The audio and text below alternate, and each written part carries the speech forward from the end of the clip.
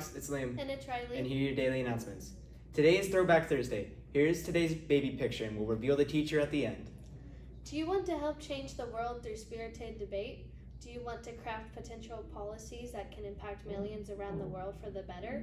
Do you want to politely determine whether France or Italy has the best pastry? If you answered yes to any of the previous questions, then Model UN is the club for you. If you're interested in joining the club, feel free to join our wonderful group every Friday after school in room D110. If you have any further questions about the club, please contact Mr. DiPillo for more details. Attention runners, track and field practice begins on February 13th, Monday through Friday, starting at 3:45 on the track. You must have a physical before you can attend practice. Juniors, the KCS College and Career Expo is on March 8th during the school day. This will be a great opportunity to connect with colleges and potential future employers. You will receive a permission slip in study hall to attend, which must be returned to the main counseling office by this Friday, February 10th. This permission slip was also sent out to your student email. All sophomore and juniors who wish to take dual enrollment courses next year must come to a dual enrollment meeting this Friday, February 10th during study hall in the auditorium. If you are not able to attend, please email your school counselor. FCCLA is selling Valentine candy grams. Buy special someone a gourmet lollipop with a personalized note. Purchase yours before school, during study hall, and at lunch for $2. Please join Advanced Theater for the production on Henrik Ibenson's A Doll's House on February 17th, 18th, and 19th at 7, 7, and 3 p.m. respectively. Tickets are $10 and now on sale. A ticket sales link is available on the HVA website and can be found via QR code on the posters around the school. We hope to see you there.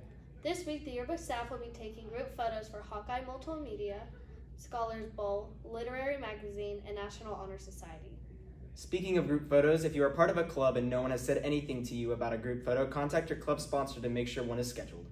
Next week, group photos will be made for Project U, Mu Alpha Theta, Skills USA, and National Technical Honor Society. The library is hosting a competition for the best bookmark to commemorate Black History Month. Winners will receive gift cards as prizes, and bookmarks will be printed for HVA students to use.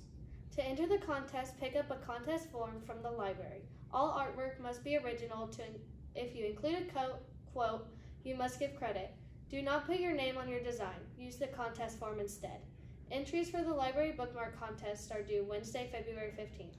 The library will also be hosting a maker event during lunches all this week, February 6th to the 10th. You will have an opportunity to make a special someone a card or a conversation magnet. Stop by the library for more information. Attention sophomores, applications for Youth Leadership Knoxville are now open. Youth Leadership Knoxville is a great opportunity to connect with Knoxville organizations, develop leadership skills, and earn 3 hours of college credit in a leadership course. Visit www.leadershipknoxville.com for more information and to apply. Contact Ms. Yarlett in the main counseling office if you have any questions. The Library Art Showcase would love to spotlight some new faculty and student artwork. Please submit your work to one of the librarians. Don't forget to stop by and see all the amazing work on display. And finally, are you at least 18 years old? Then you are old enough to vote. Register to vote during lunch next Tuesday, February 14th. Must turn 18 by August 29th to register. And to reveal our Throwback Thursday teacher, it was Miss Kincaid. And that's all for today, Hawks. You know what to do. Keep it fly.